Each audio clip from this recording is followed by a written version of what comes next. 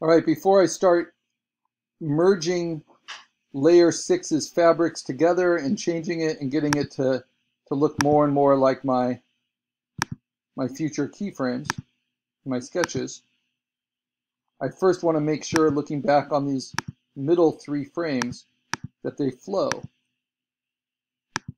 And this flows okay, but I think I want to introduce that grit, the kind of dissolve texture to it. So I'm going to open up, go all the way back to number 4 and see what I can do. And it's very simple. Instead of just doing a straight opacity at normal mode, I can change it to dissolve mode. So it starts to add a little bit of that to it. Same with the nose. Same with the horns.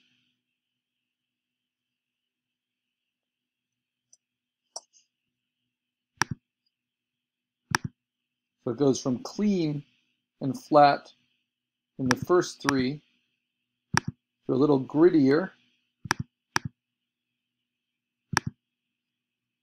They don't want the eyes perfectly strong yet.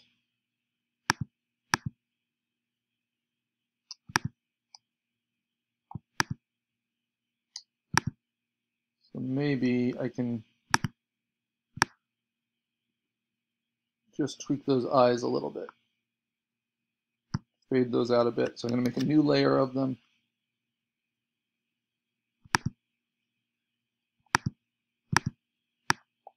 Take the overall opacity down a bit. And then dissolve the eyes.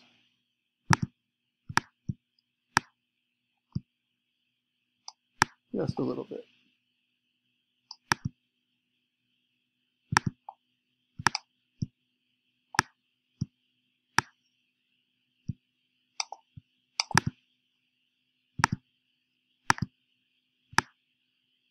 I can hear someone else doing their clicks and things too. So yeah, there's a lot of kind of trying things out, seeing where it works. Okay, so I go from 3 to 4, that looks better, to 5. Now that's a little too extreme. So same thing. I'm going to, that trick we did last time, I'm going to duplicate all of group 4. Then I'm going to merge it. And I'm going to move that into my 5th folder. Come on.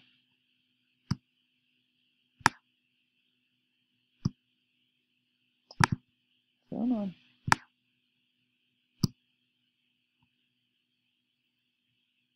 And then I can fade it out a little bit. Help them kind of sync together. And I can set it on dissolve. It's a little grainier.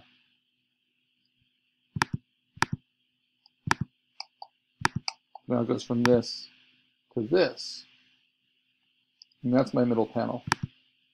And now with this one, I start to move things together. So I'm going to start by taking the fabric.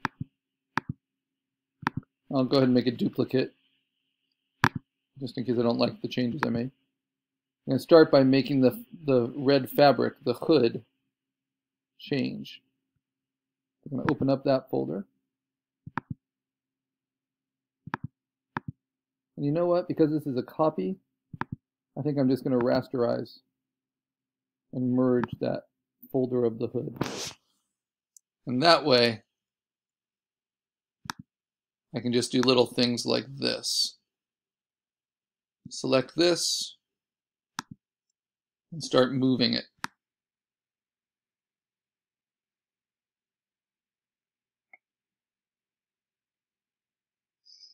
So it was here. So now maybe I just want to grow it. Control T it, transform it, stretch it out. Have it start moving towards the center more. Warp it.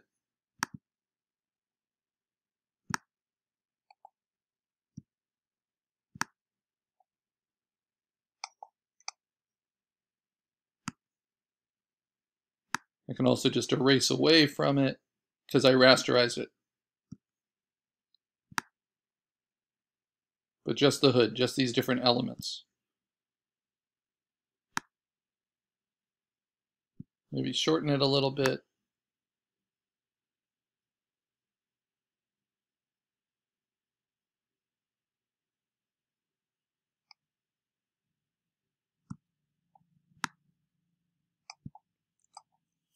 I think that will work. Return. Now select a different part and mess with that. I did soften it up quite a bit with all that warping, but then I can use the sharpen filter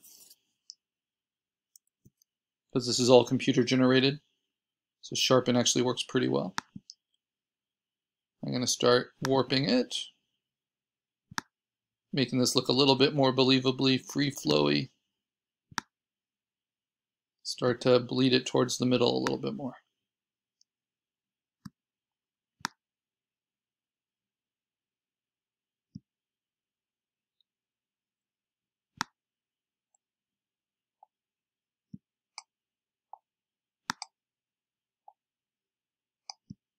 So all of us will have our own challenges with our animations and how to get the transformations to each step to make sense. And we'll learn a lot just trying to deal with it. I could use clone stamp if I wanted to fill in some areas. This is a good example of where you might use clone stamp just on the current layer. I can set it to a hardness because I want it clean, small size at 100%, hold down Option to target, and then just paint in. And this is changing the pixels right on that layer. I can also use that to help it wrap around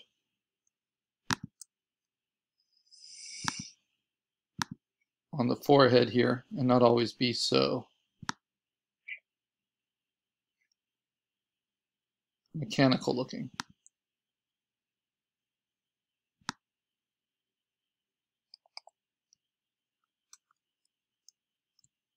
All right, so now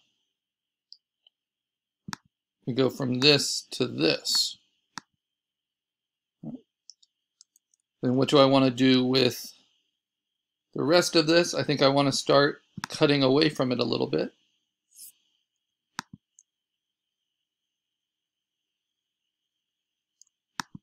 Oh, clone stamp again. It's a little big. There we go.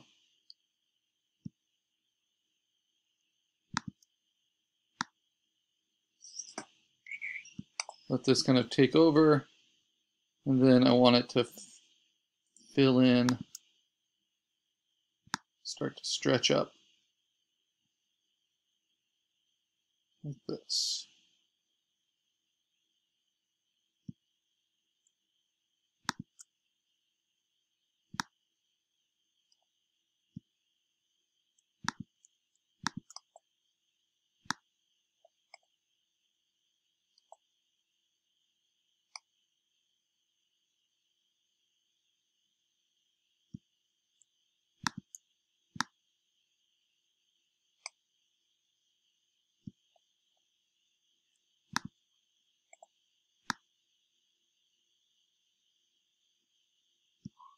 All right. Now I want to take those, select them, so I put them all into one layer, and then Control T, just start shrinking them up a little bit.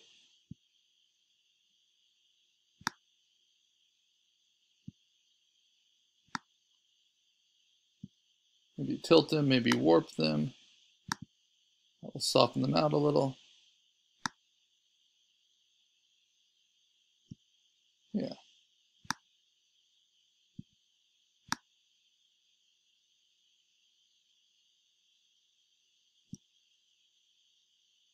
But I don't need this hook anymore.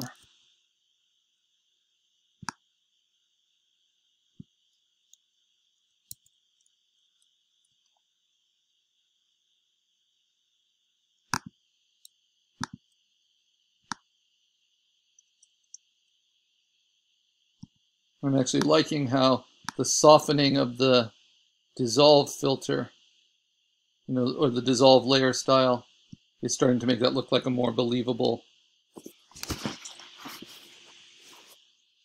fabric or leather, rather than just a flat graphic. Of course, I could dodge and burn it too.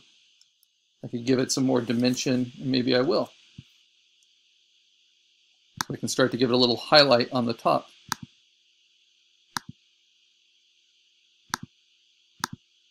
Maybe a soft brush, the way I usually use dodge and burn. Dodge it a little bit at the top. Lights hitting. Again, not getting too obsessive. And then I can burn it a little bit on the bottom.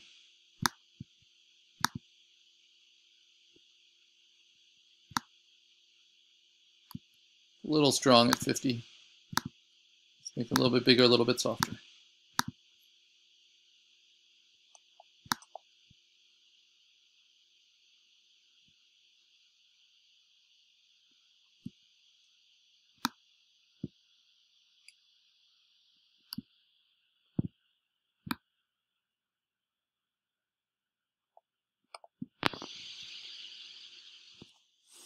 Okay.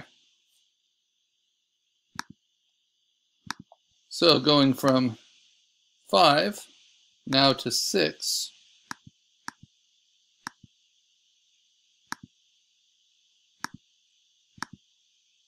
Yeah, that works.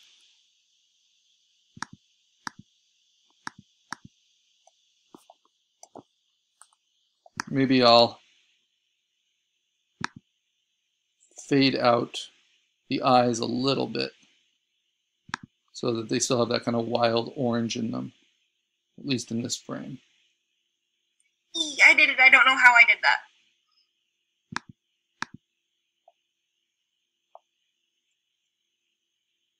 Or even better, instead of taking out, I can just copy the eyes from that resource, put them on top, and then dissolve them in.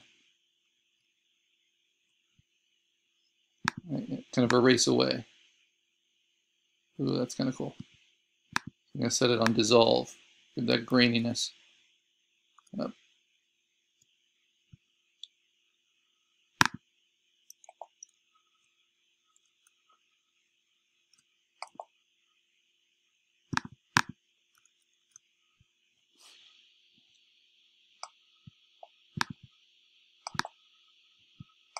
Come on.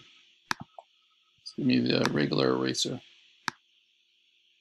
It's too slow. Let's use the lasso.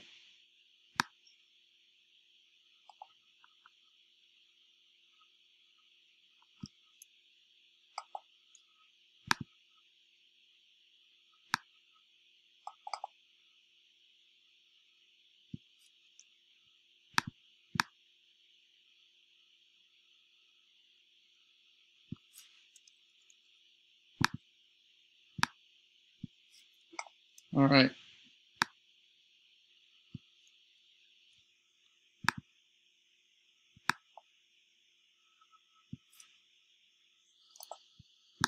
A little bit of that tension and menace in the eyes.